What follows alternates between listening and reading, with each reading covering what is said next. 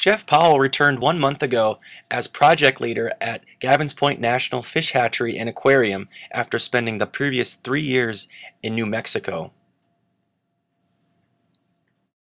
I tell you, it was a combination of things. To start with, it was a great place to work, great species of fish to work with, great staff here, and then the community. I got my spouse actually used to teach in Gavins school district, and she taught there for 5 years while we lived here. And now I have 2 young boys, 5 and 2, and the oldest one's going to be starting school next year. So it's a great opportunity to raise the kids here in this community. For more, log on to yankton.net. For the Press and Dakota, this is Jeremy Hoyk.